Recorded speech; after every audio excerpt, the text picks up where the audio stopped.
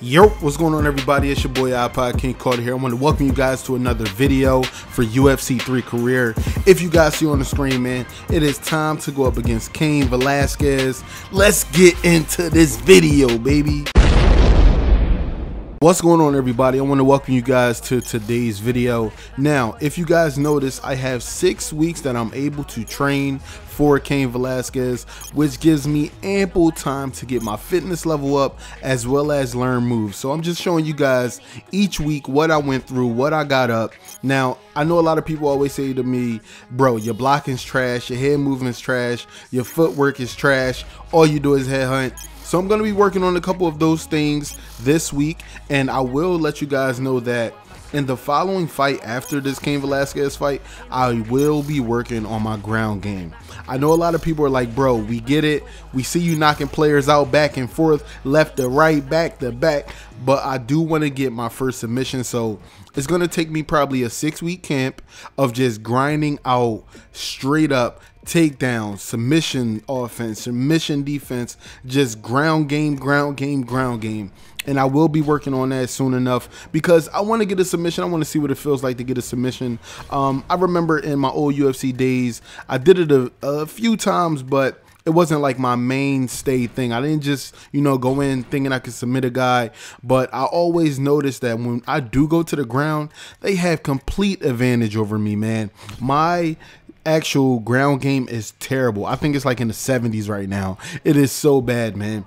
But you guys do see that I'm adding moves to my skill set, just doing a couple things that I can. Now, this is one big thing that I always tell people: make sure you promote your fight. I know that some people have short training camps, they don't really want to promote their fight, but if you have a 6-week camp, just go ahead and waste 1 week on promotion, because it's gonna line your pockets. Not only it's gonna make you popular. So if you guys don't want to do the promotion, man, something's wrong with you. I'm just gonna go ahead and point that out. Now, one big thing that you guys might notice: I am close to becoming a millionaire in UFC 3. Now, I know a lot of people probably don't worry about stuff like that, but I've been holding on to the bag. I really haven't went to any of these new gyms and, with the new move sets and stuff like that to learn any good moves. I just been kicking it, chilling at my old gym, wasting away with all these old heads out here trying to teach me moves. But today is the day where I say, you know what, I'm about to be a millionaire. It's time for me to go ahead and up the ante on things. Now, I just wanted to let y'all know this is UFC 270. McGregor's on the card. I guess McGregor is still in the UFC. He's going up against Ferguson in a lightweight bout, and I'm going up against Velasquez in a heavyweight bout. So we about to see what it do, man. I'm on the undercard. There's no belt on the line here, so hopefully I could just knock him out for the pride of things. I don't know, but did y'all like that pride reference? UFC pride? Never mind. Let's get into it.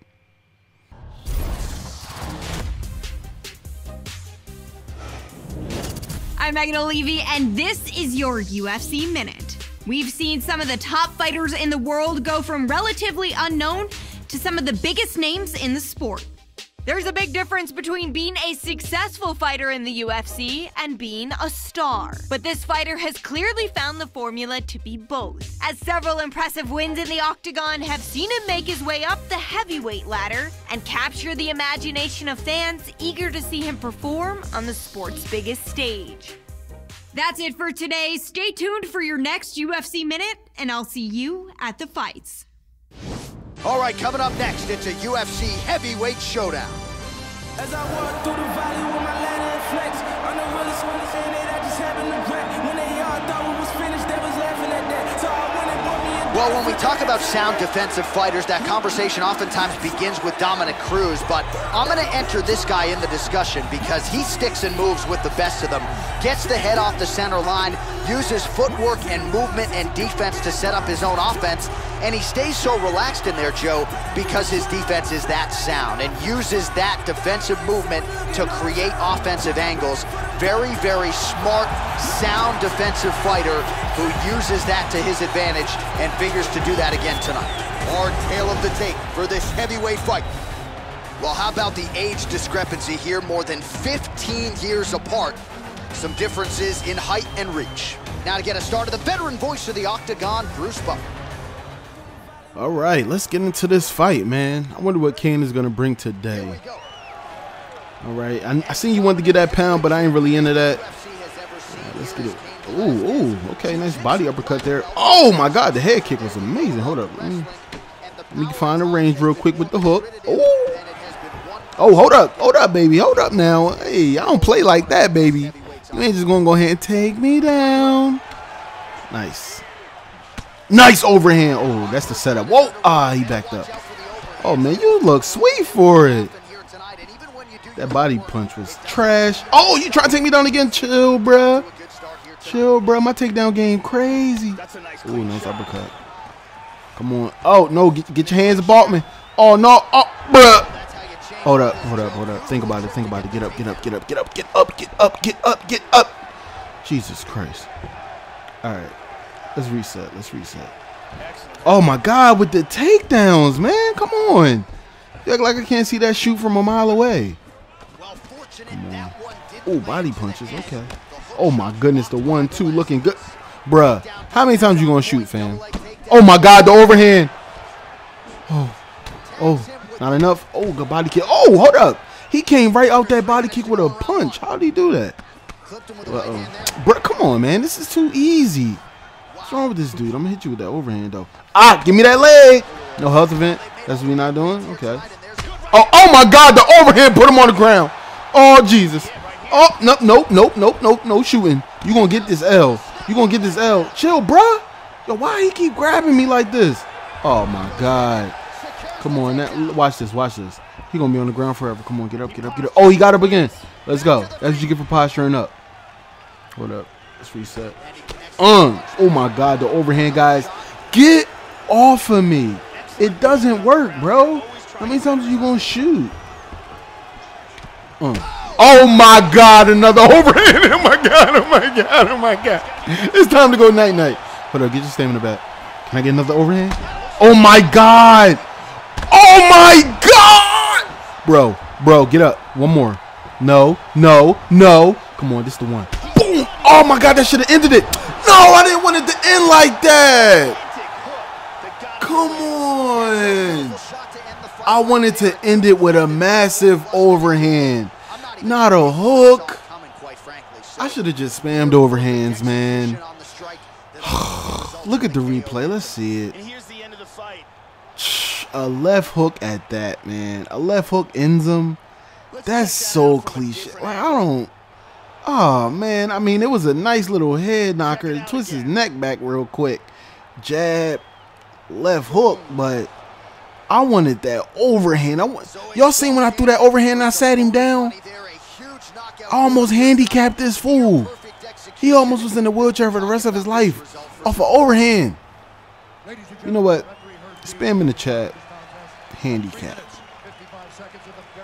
Maybe in my next fight, I might make it a handicap fight.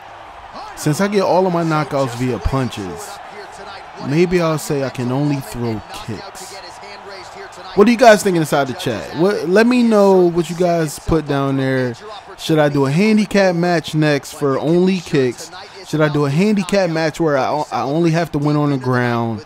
Or a handicap match where I have to, I ain't going to say submission. I ain't that nice yet now. Or maybe only throw shots in the clinch. Let me know inside the comment section, man. I think that'll be a great idea, man. But looking at the stuff, Total Strikes, I was really that guy. I finally got another GOAT progress. So, you know what I'm saying? This might be an easy road to the GOAT shit, man. I'm just saying. I think I got about 3 more fights until I got to fight the champ. These are like going to be all filler fights for me to get my my fighting up, my move set up, stuff like that. Hopefully every fight from here on out is a 6-week fight so that I can learn new moves, get my health and fitness up to the high 90s and stuff like that. But for the most part, look, everybody on my jock now. Everybody think I'm the best thing smoking. But let me see what this is all about this. Okay, Megan O'Leary just asked me a nice little question. And I can see that there's a bottom response that says something about a super fight. So since I'm a heavyweight, I think they might make me go down in weight if I win the belt. That might be pretty dope. What you guys think? I don't know. Let me know. But make sure you guys drop a like on this video, man. Yeah. I'm about to get up out of here, about to start recording the next episode. I hope you guys enjoyed.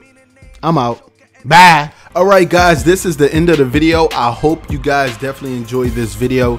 Make sure you guys hit that subscribe button, and you can also watch one of my previous videos after hitting that subscribe button. I hope you guys like this video. Let's get this thing to 5,000 likes. And this is your boy IKC signing out.